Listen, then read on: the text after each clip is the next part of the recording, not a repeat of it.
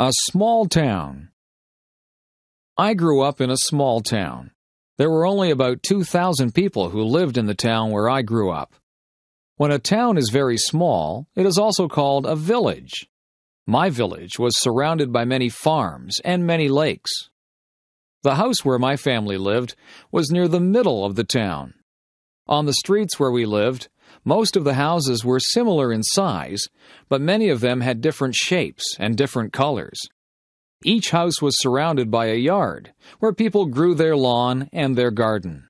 Often, I would walk from my house to the downtown part of the village. Downtown is the area where the stores and shops of a town are located. Because I lived in a small town, it was a short walk to the downtown area. Along the main street, there are several different kinds of stores. Some stores sold food, some stores sold clothing, and some stores sold hardware or building supplies. It was also a short walk to the schools in my town.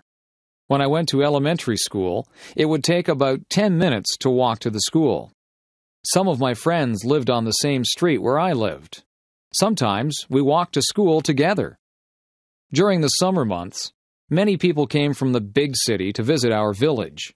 The people liked to get away from the busy streets of the city. They enjoyed the quietness and the slow pace of village life.